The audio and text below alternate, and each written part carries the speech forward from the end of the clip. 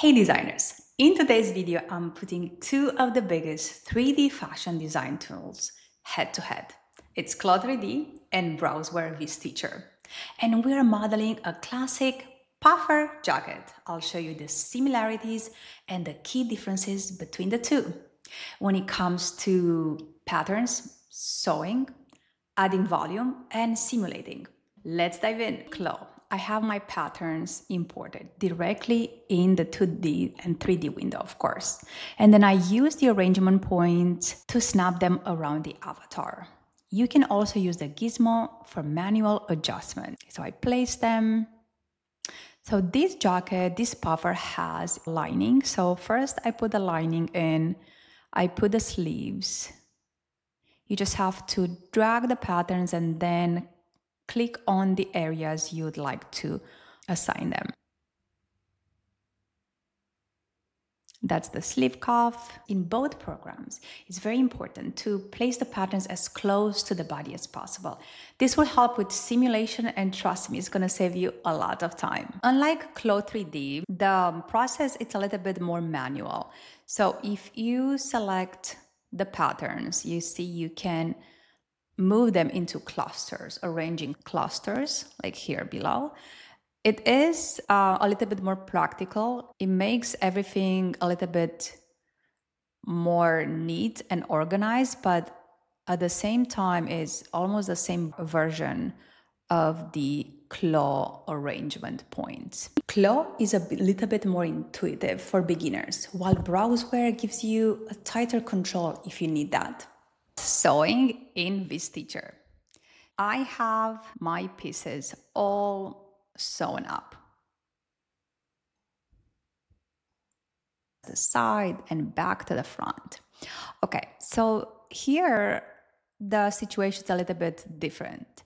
You can just you click stitch on top left, and then you can use symmetry or not. What you do on the left side to be done on the right side as well in terms of sewing. And you just basically select the segment and then select the segments, and they're gonna be sewn.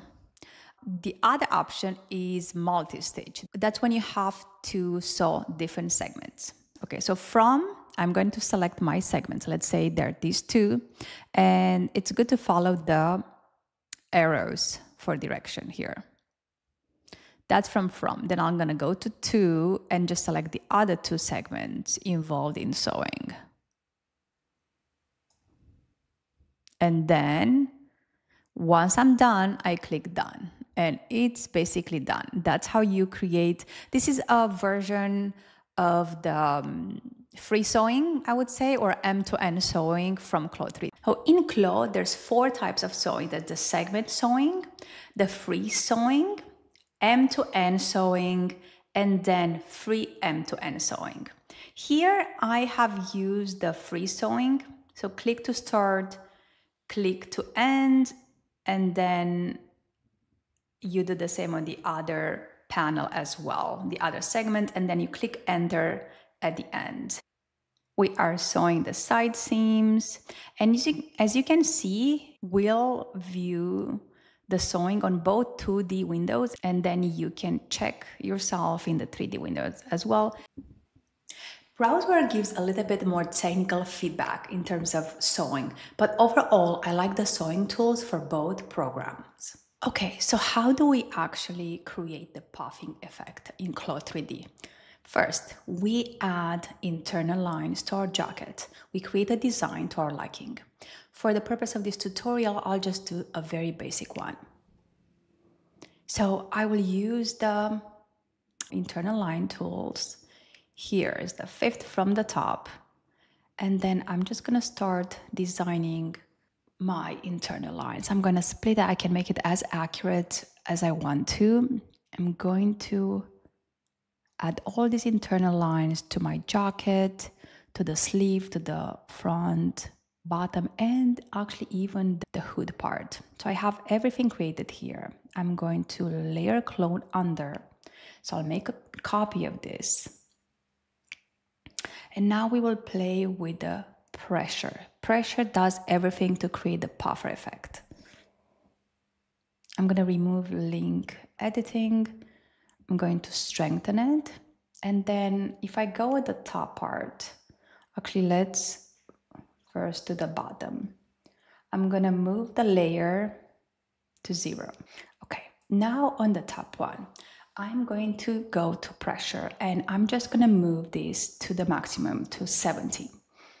Then I will select all the patterns for the bottom layers and I'm going to put the pressure to -70. I'm going to make sure I remove the pressure from my zipper part. And now I'm just going to click simulate and you can see the effect of the puffing part. It's going to start happening. And there you go. I'm going to unfreeze. It's probably a little bit too puffed up, especially because I want to make it very similar to the one in Browzwear. So I can remove some of the pressure. Maybe I'll just put it to a lower amount for sure. And to make this more realistic, I can also add puckering to make those shadows and stitches of the lines stand out. So I select the internal lines here.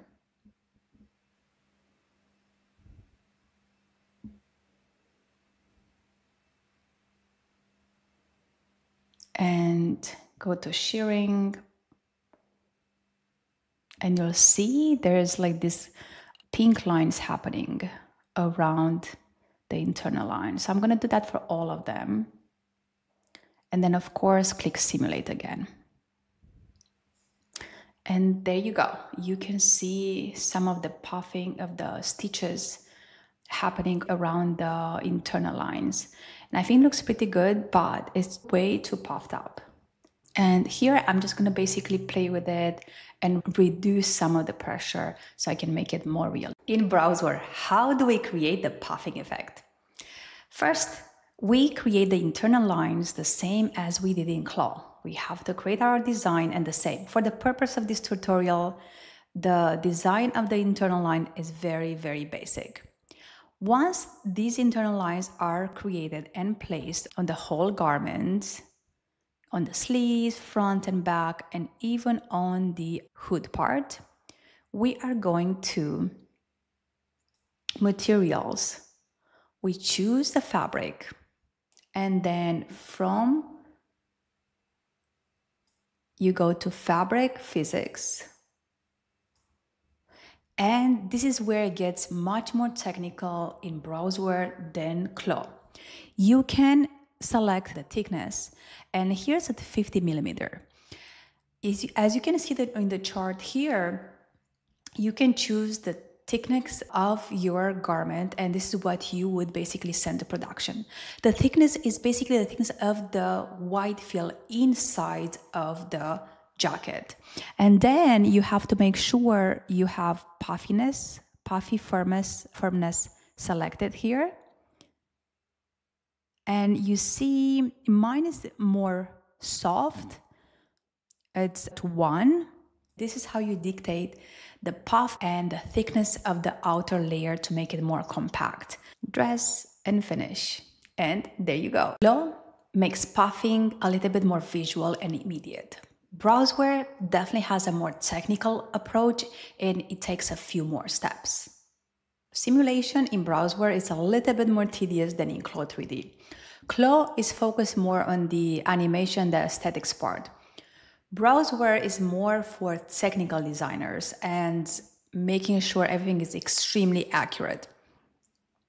On the left side, there's this snapshot. So you can re-upload the snapshots of your garment, of your final garment. You can also create different variations. Maybe you want to create it sleeveless, maybe you want to edit some details. You can save them in these snapshots and you don't have to create a new garment for it. It's just a variation. And once you are done with the rendering and simulation of it, you can just save it here to quickly upload it once you open the program. And now I'm gonna go in prepare mode. And this is where we were, the point we were at when we added everything in clusters. Okay, so I have everything arranged, and then I am gonna click dress. And if you see here, I have everything arranged in clustered, grouped together basically. Okay, as you see, the simulation really takes a while here. And you have to wait until it finishes. So who wins? Honestly, it depends. Chloe is more visual and easier to pick up. Great for designers focused on aesthetics and animation. Browzwear, on the other hand, is perfect for production teams who need precise control, detailed fabric properties, and pipeline into manufacturing. Let me know in the comments below which one do you prefer. If you want to download the 3D puffer in Claw 3D or Browzwear, check the download files below. And if you want to see more fashion breakdowns, hit the subscribe button. See you in the next one.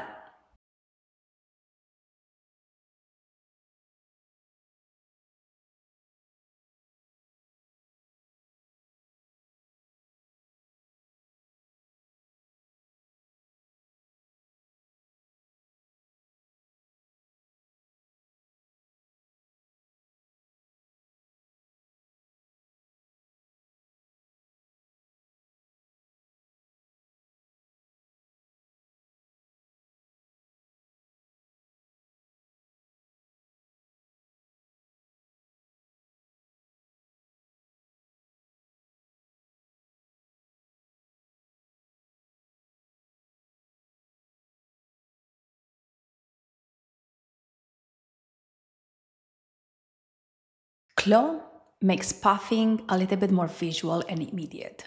Browzwear definitely has a more technical approach and it takes a few more steps.